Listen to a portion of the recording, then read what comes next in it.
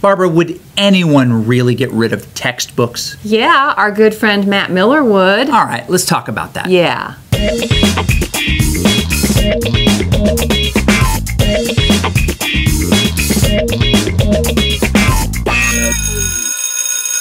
Hey there, cool teachers. Hey everybody, Matt Miller, who's the author of Ditch That Textbook. It's a blog. Go to ditchthattextbook.com. He tells us about a middle school in New Fairfield, Connecticut that ditched the textbook view of education, right? And found creative ways to reach their students and to meet their needs. And he said this, and it inspired us. This is the kind of school where I'd like to teach. That says a lot. That says a lot, because we don't always have a choice in education, although I think we maybe do, of where we teach. So he tells us that schools are doing 8 things that could be adopted by your school today, and you could give up those dusty old nasty textbooks in your classroom. So we're going to split this up.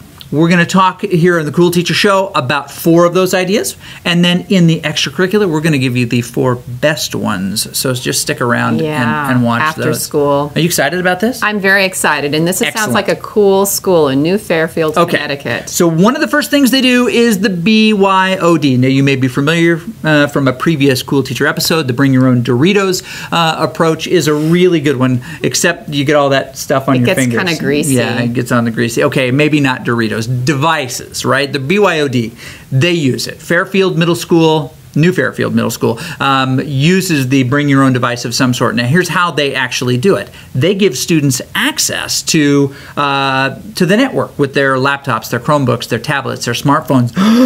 They trust students. They trust students. That'll never work. They trust students. So any student who doesn't have a device provided by the school, or excuse me, their own device gets one provided by the school. Isn't that great? Yeah, and they use Google Apps for Education and Google Classroom. Yeah. So the principal, Christine Baldelli, says it's actually transformed the school. Students are working harder than their teachers. What? Think about that for a second. What? Students are working harder than their teachers. Oh, nobody works harder than a teacher. Well, evidently, that's not the case. The students do. That sounds what great. Else?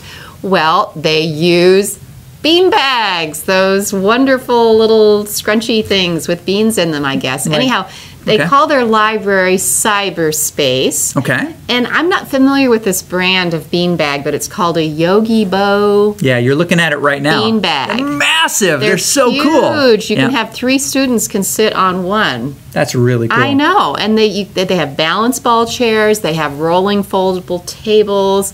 They have whiteboard tables. They have kidney-shaped tables. So they've created this environment, this atmosphere that's very conducive to learning and creating and sharing and chilling out. And chilling, yeah. So when we're just jumping this in. When I taught in high school in Reno, we procured 9 couches for our band room, and what an amazing transformation it was when you give them comfortable spaces where they're allowed to relax, and we say, this is a space where it's okay for you to relax. Really cool things happen. Right. Tacos sometimes get left in the cushions, but that's an acceptable cost. Okay, that is good. One of the other ones that they employ, one of the other strategies is personalized learning networks, PLCs, right? Or communities, personalized learning communities. But what they are in this context is 75 minutes set aside for students to work on class projects and other school activities with one another. So they have their group where they're going to work on stuff, but it's not regulated like a regular class. And they have 75 minutes, so that gives them a lot more time than, oh, you have 5 minutes to work on this or something. So they can really explore and take their time and see what they really like. It's a really freeing environment, which is super, super cool. That is so nice. Yeah. How about they have this thing called a Core 21 class. Okay. This is a class where students can pursue their passions. The things they're interested in. Yes. Right. And they study this Habits of Mind in Angela Mayer's Habitudes book, and I have not read that. I have got to read this book. You read everything. How have you not read this? Habits of Mind. We're going to get her on here. I know. We're going to get her on here. Maybe she's going to ISTE. Oh. And they choose from a database of project ideas, and so that kind of gets them started on what they can do in terms of a project. So there's a lot of creativity. There's a lot of student ownership of their own learning. There's a lot of freedom in the way that they've designed their classrooms. And plus they embrace BYOD. Sounds like a really cool school. I can see why Matt Miller would love to work there. Maybe he already is. Maybe they've hired him. Who knows? Maybe they have. Yeah. Very, very cool. Okay, so these are just a couple of the ideas. Stick around after school, and we'll tell you about four more. But as Barbara just alluded, we're going to ISTE. Right.